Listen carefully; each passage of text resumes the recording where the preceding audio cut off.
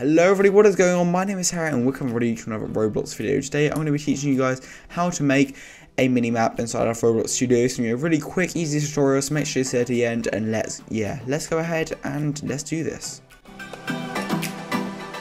Okay guys, to start off we're going to need an image of our map. Now, one way of doing that is by just going ahead and going up like this and taking a picture. But as you know, you can't actually get looking 100% face down in Studio. That's just not something you can do. It's not a feature which I don't know the developers to put in. So the best way to do it is something called Rorender. Now let me go ahead and open up my Google Chrome here, and as you can see we have application and plugin here, and we're going to download this for Windows and this for Mac, and then here you want to install the plugin, and when that's done head back into Studio, go to plugins and press on the Rorender plugin. Now as you can see, this will make a little mark above your sort of world here, and you want to press this auto configure button, and then of course what you want to do, auto configure just like that, and then press inject scripts. And when that's done, you then want to go to the test. Make sure this number here will have to be the number of cores you have. As you see down here, I've got 8 cores in my computer. If you don't know how that, just Google it, and then you just want to go ahead and open up the plugin. So let me just open up the physical application. Press start server, and then when you start server, press start. Now I'm not going to do this because obviously I have already got an image of this, so I've rendered earlier just to save time in this video. So yeah, let's actually go ahead and let's start adding the minimap in. Okay, so for the minimap we'll be using something called Plum's Minimap. So all you want to do, you just want to go to this little thing where it says grab the free model, and on this you just want to go click on this and then press get. Try in Studio, don't worry about this, just press get and then come back to me. We are back in Studio here, and we're going to go to our models, and we are actually going to add the minimap in just like this. And with that we're going to drag this into starter player scripts. Now in here you may be wondering what's going on. Well, let's go ahead and show you what happens when you play.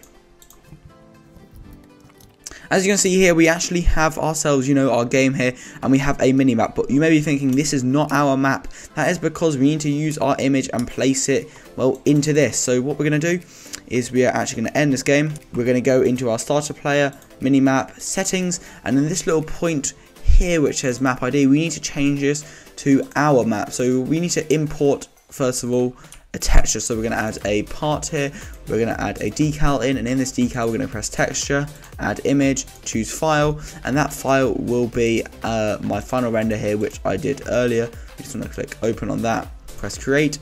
What will this do is it'll create a render file. I'm just going to place that there of our actual maps. As you can see, look, here it is. Our map is in nice high quality stuff. There we go, we have our render. We're then going to get this ID here.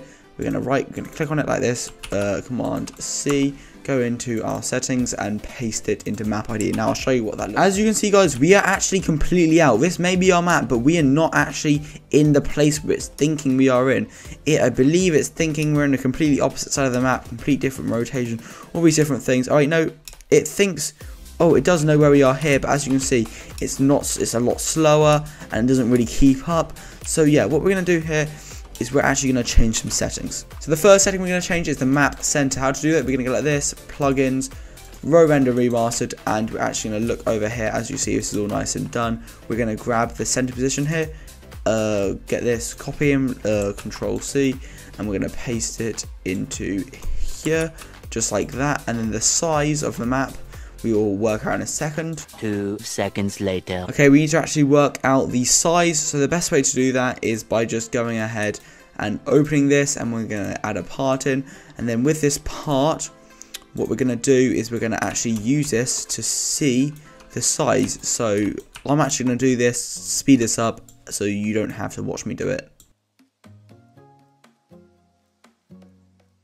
Okay, we can get this position here. We're going to, size. We're going to actually copy this.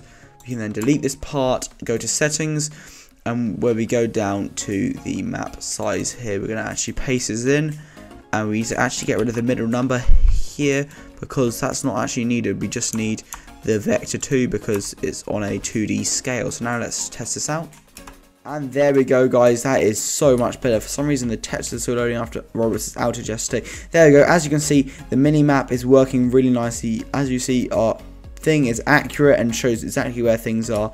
And yeah, that is how we can get our minimap here. As you can see, we can kind of go like this. We can shoot and everything is in position, which is looking great. And yeah, that is that for this video, but they're not the end of this complete sort of, I don't know, minimap thing. If you guys want to know how to add things like blips, I'm happy to make another video if you guys want it, or maybe even a tutorial over on Discord. So make sure you are subscribed to the channel, as it does really help me out. I guess, guys, I'll see you in the next video. Goodbye.